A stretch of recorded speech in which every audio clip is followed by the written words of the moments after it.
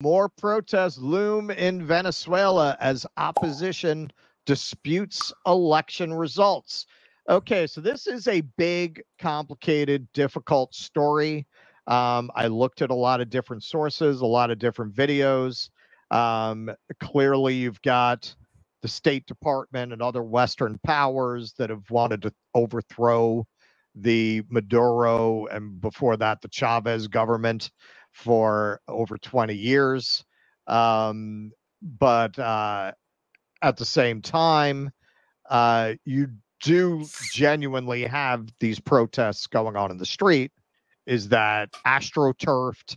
Is it legitimate? Is it a majority? Is it a minority? We're not on the ground in Venezuela. We're not there to know. We'll cover it as best we can based on the available information. I used Al Jazeera because it's probably the least biased mainstream source I could find on this, but even they are rather skeptical of the election results. You want to say something, Kent? Yeah, so I actually had on my show, and it'll be premiering a little bit later today. Right? And Pasta joined us. He tried to get inside Venezuela, and there's been this whole process of holding back certain members of the press and independent media from going there. But from what he was able to ascertain, and that is, a lot of people turned out to vote, and yes, there are protests happening there. But it's quite clear that there was an engineered attempt in which to once again sow chaos in a South American country, which is something we are all too familiar with. Never ask the CIA its relations with the cartel. I mean, this is something that we have seen play out. So, yes, there are protests happening, but who is funding it? Who is raising it right now because they're upset with the election results?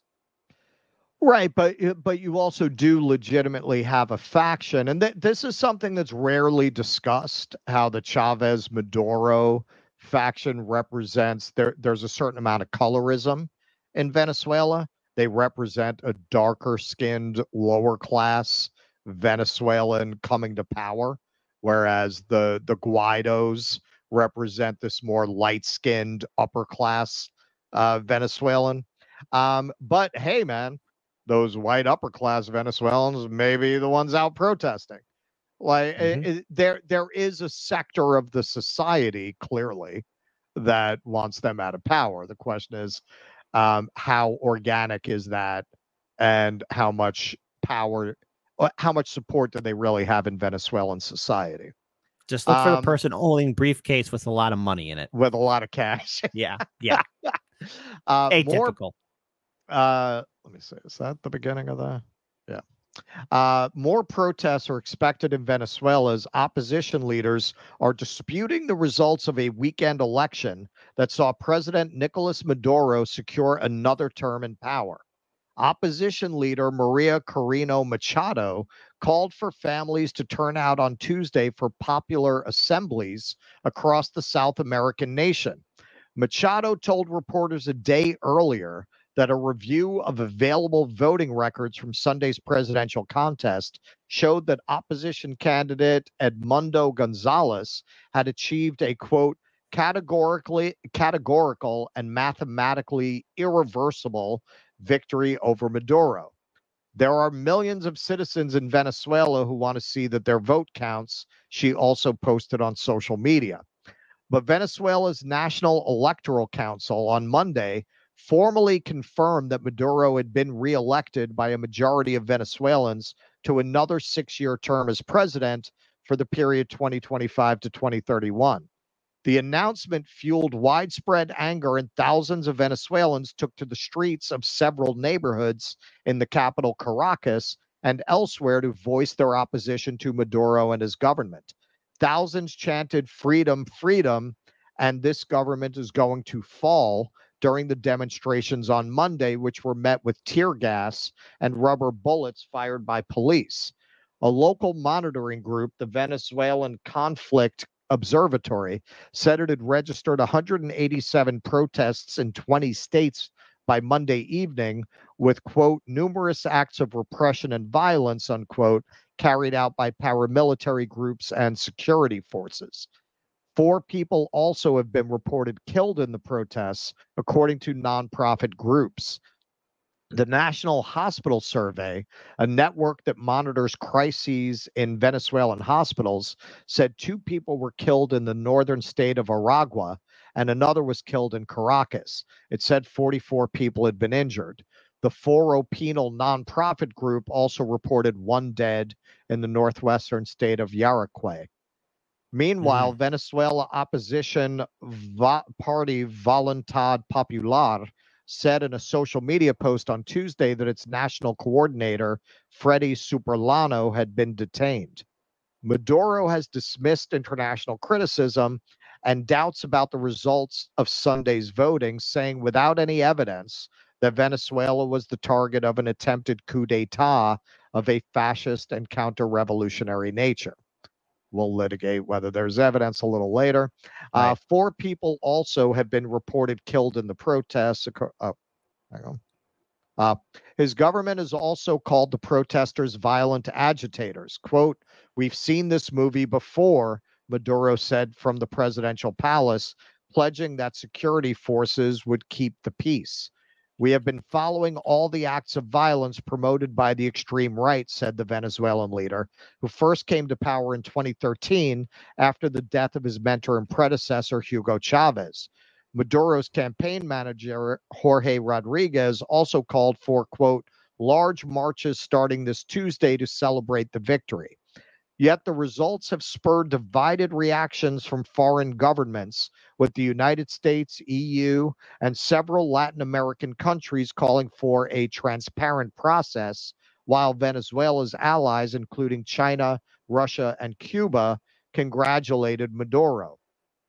Kremlin spokesman Dmitry Peskov said on Tuesday that the Venezuelan opposition must accept defeat and warned against external interference. The Election Observation Department of the Washington based Organization of American States said on Tuesday morning that it cannot recognize the results. The OAS is set to hold an extraordinary meeting to discuss the election on Wednesday. The report released by the group stated that the events of election night confirmed a, quote, "coordinated strategy which has been unfolding over the last few months to undermine the integrity of the electoral process," unquote. That followed a decision by Peru to recall its ambassador to Venezuela and Panama, saying it was suspending relations with the country over the disputed vote. Caracas has hit back at the criticism, saying it was withdrawing diplomatic staff from Argentina, Chile, Costa Rica, Panama, Peru, the Dominican Republic, and Uruguay. It also suspended flights to and from Panama and the Dominican Republic. The ongoing political unrest has raised concerns about potential repression of peaceful protests, as well as a new wave of migration from Venezuela. The country has experienced an economic collapse that pushed millions of people to leave in recent years. So yeah, there is unrest. The question is how widespread it is. And we will get a little bit into reason to doubt some of what they're saying about the validity of the election in the Ben Norton article.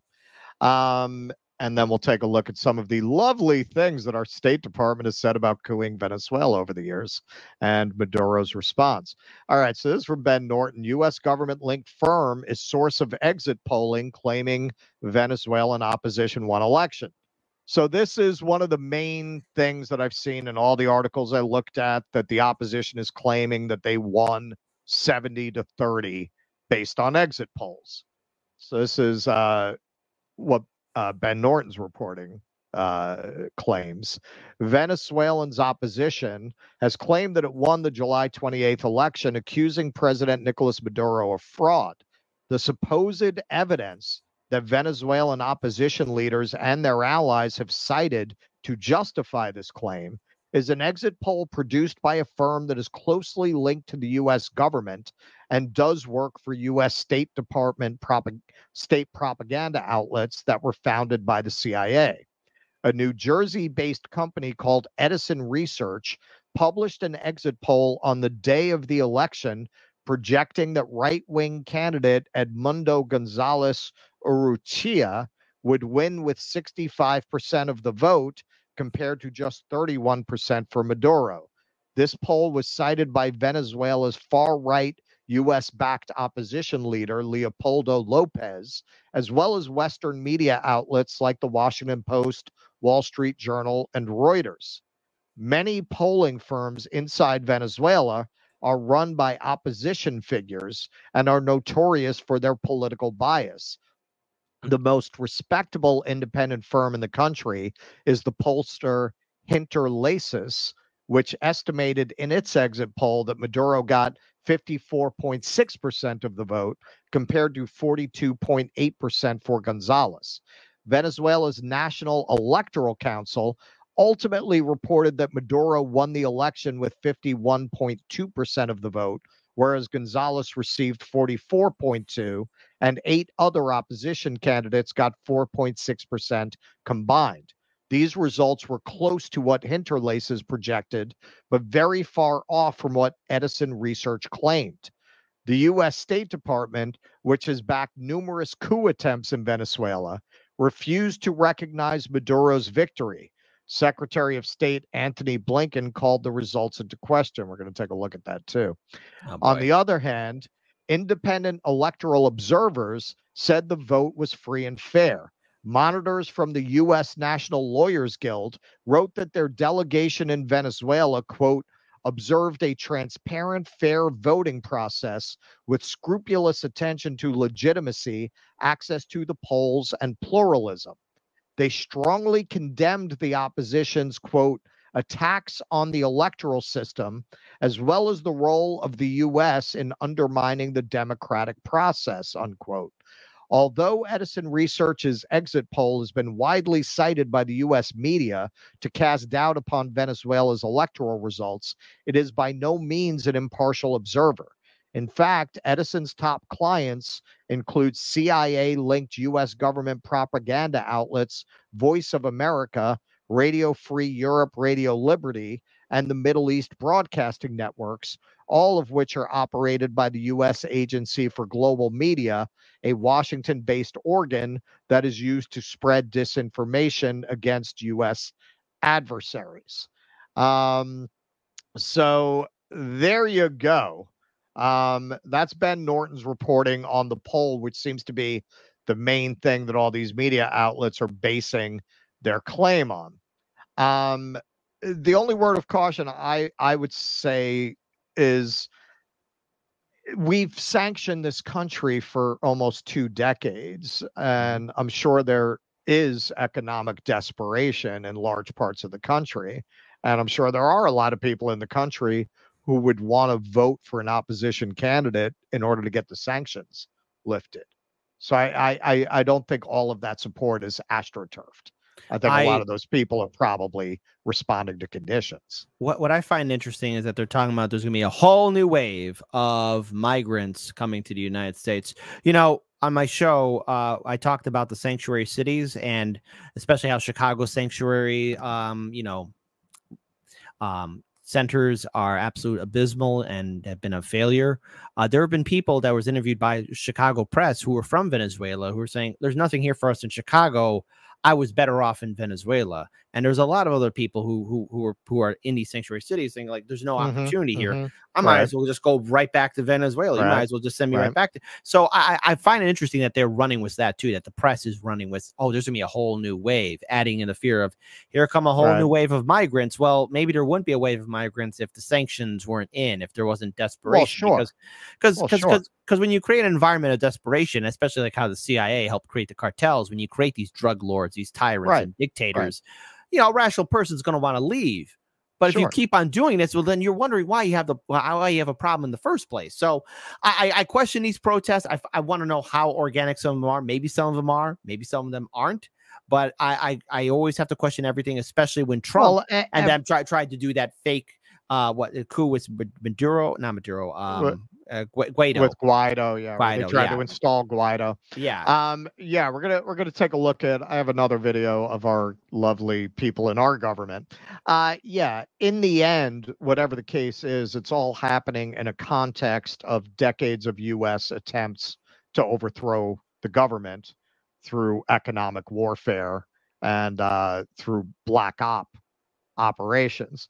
So we're going to take a look. I cut together a video of Anthony Blinken's commentary, Chris Murphy openly talking about how we tried to have a coup in Venezuela. I mean, it's not really much of a secret. We're gonna take a look at the candidate who just lost, promising to move the embassy to Jerusalem if she won. Oh yeah, that's gonna go swimmingly well. And we have Maduro's statements. So we'll just play that through. Maybe stop a little as we go. If my colleagues will indulge me for just 1 minute, I want to speak quickly to the elections that just took place in Venezuela. We applaud the Venezuelan people for their participation in the July 28th presidential election. We commend their courage and commitment to democracy in the face of repression and in the face of adversity. We've seen the announcement just a short while ago by the Venezuelan Electoral Commission. We have serious concerns that the result announced does not reflect the will or the votes of the Venezuelan people. It's critical that every vote be counted fairly and transparently. That what a scumbag! What a scumbag! Share information with the opposition and independent observers without delay, and that the electoral authorities publish the detailed tabulation of votes. The international community is watching this very closely and will respond accordingly. Yeah. Okay. Now, I feel like it's Groundhog Day in this. Okay. So here's a word of truth. How do you even get up there and talk about their vote when it's not even an open secret? It's just open that we tried to have a coup there in 2019. It's not even something we hide. All right. So here's a little testimony from Chris Murphy, I believe. Committee, we've been told by the administration, frankly, multiple administrations for years, that Russia's support for Assad and Iran's support for Assad is tepid. It's fragile. It's just a matter of time before he falls. The truth of the matter is they were always willing to do more than we were in Syria to protect their interests, and that is likely the exact same case here in Venezuela. And so our policy has been misguided by fundamentally flawed assumptions from the beginning. And I have deep respect for both of you who are testifying before this committee. But we just have to be clear that our Venezuela policy over the last year and a half has been an unmitigated disaster. And if we aren't honest about that, then we can't self-correct. We have to admit that our big play, recognizing Guaido right out of the gate and then moving quickly to implement sanctions, just didn't work. It didn't. All it did was harden Russia and Cuba's play in Venezuela and allow Maduro to paint Guaido as an American patsy. And a lot of us warned that this might happen. We could have used the prospect of U.S. recognition or sanctions as leverage. We could have spent more time trying to get European allies and other partners on the same page. We could have spent more time trying to talk to or neutralize China and Russia early before we backed them into a corner from which they are not moving. They are not moving. But all we did was play all our cards on day one, and it didn't work. And it's just been an embarrassing mistake after mistake since. First, we thought that getting Guaido to declare himself president would be enough to topple a regime. Then we thought putting aid on the border would be enough. Then we tried to sort of construct a kind of coup in April of last year, and it blew up in our face when all the generals that were supposed to break with Maduro decided to stick with him in the end.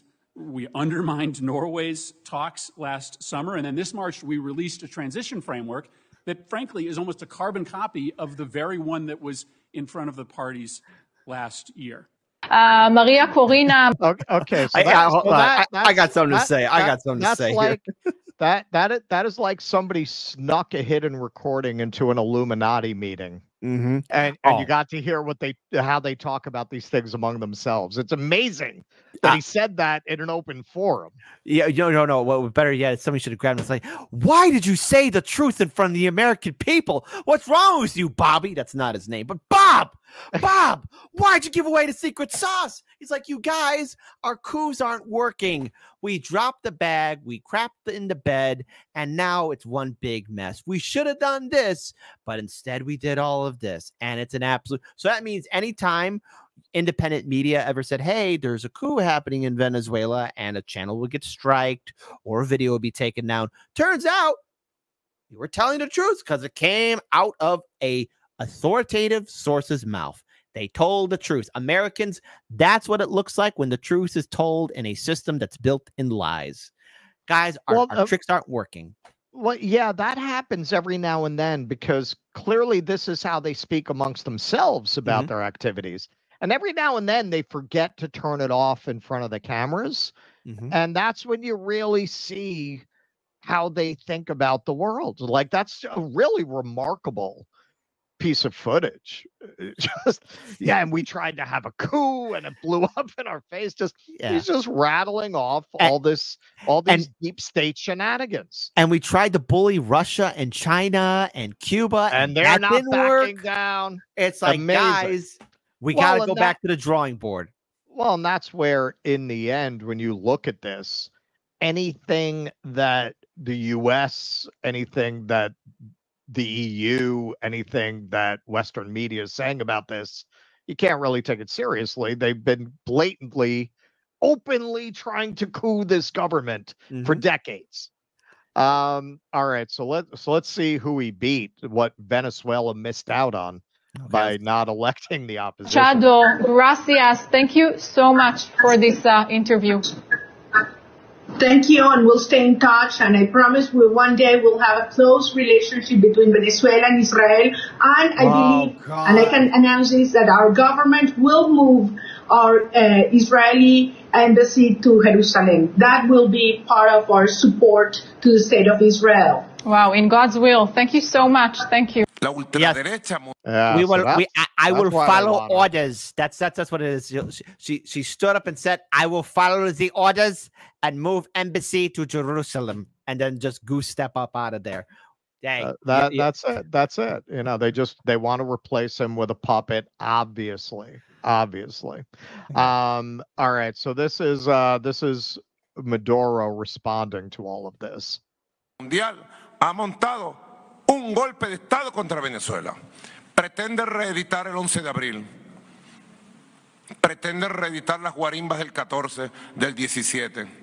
El plan original era utilizar el proceso electoral para organizar nuevamente una fuerza y venir con la violencia y su objetivo, que es un derrocamiento violento de la revolución bolivariana y la instauración de un gobierno fascista en Venezuela.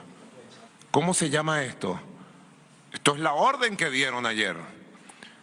Gritar fraude y dar la orden de violencia general. Yo llamo que nadie se deje manipular. Y aquellos que se involucren en hechos guarimberos y violentos se verán la cara con la ley. ¿Qué tiene esta gente en la cabeza? ¿Qué tiene el corazón? ¿Esta gente está preparada para gobernar Venezuela? ¿Esta gente está preparada para asumir las riendas de Venezuela? Si llegaran a tener el poder político en Venezuela, ¿qué serían capaces de hacer con el pueblo? ¿Cómo se llama esto, señores? Lo que yo digo, el racismo. El racismo, que es la base del fascismo. Han inculcado en la mente de esta gente el fascismo. Y el fascismo es violencia, venganza, racismo, desprecio por los valores nacionales. Aquí me dice que este grupo, aquí está involucrado para ser investigado, un grupo llamado Misconvive, grupo delincuencial creado por Voluntad Popular y Leopoldo López. Estamos frente a una organización delictiva. Narcotráfico colombiano metió mucha plata con droga para activar estos grupos delincuenciales. Y yo llamo al pueblo a estar alerta, 1000 ojos, 1000 oídos. Y a buscar el mecanismo para que nos llegue la denuncia para actuar preventivamente frente a estos comanditos violentos. All right. Well, so, go ahead. You know, one thing that Anya Powerpill in her book, Corporate Coup, mentions right at the beginning of the book, it was really striking. When you walk into the Venezuelan, I can't remember which government offices it is, whether it's the presidential offices or not, they have a sculpture of Allende's shattered eyeglasses in the lobby as a constant reminder of the activities of the CIA and the State Department in that part of the world. So in the end, even I'm sure some of this unrest is organic and not funded or fake, but why do you have that unrest? They've been sanctioned for 20 years. They've been sanctioned for 20 years. Like, what is it our business, what kind of government they want to have? It's not even the Cold War anymore. Like, you don't even have this domino theory. Oh, well, if they have it there, like, leave these people alone. Let them run their country the way they want. The reason why the sanctions are probably still around is because, when the Soviets were gone, that was our check. That was somebody who would keep us in line, I guess, in theory, if you want to call it like that. And so what you now had was the biggest kid in the schoolyard. And, they could bully whoever they want now, or push around whoever they want, or be friends with anyone, whoever they want. So if Venezuela said something or did something wrong on the global playground, well, then the US was like, guess what? You can't step onto the playground anymore. You can't go to the water fountain anymore until you do what I want you to do. And there's been no one really to challenge, especially at the height of after the Cold War, when the US was the only global power in the world. And like all empires, I don't know if you've ever seen the series Fall of Civilization podcast. It talks about empires. I've seen some of it. Yeah. There was a scene, now I forget which documentary it was, but it talked about the rise of empires, and it's a violent phenomenon. It annexes and starts getting control of its neighbors, controlling influence, and after a while, it starts collapsing under its own weight. And it really isn't our business as a constitutional republic, in theory, if we are one, to get involved with another nation's electoral progress. If the people chose Maduro, fine. If they were going to vote for Guaido, fine. Or whoever this other lady is, fine. That's up to the people. Because I know a lot of citizens wouldn't like it if our government was controlled by, oh, wait, we are controlled and no one's saying anything. There's that. There is that. Yeah, there's that. Oh, wait. So I guess congratulations is in order for Nicolas Maduro. And hopefully he can fend off the Colombian gangs, the CIA, whatever else they throw towards him. If there's a bright spot for that troubled nation, it's that BRICS is increasingly arising to provide a counterbalance to U.S. interference in that part of the world. And maybe they can help them to economically balance a bit against the effects of the sanctions. Please clap.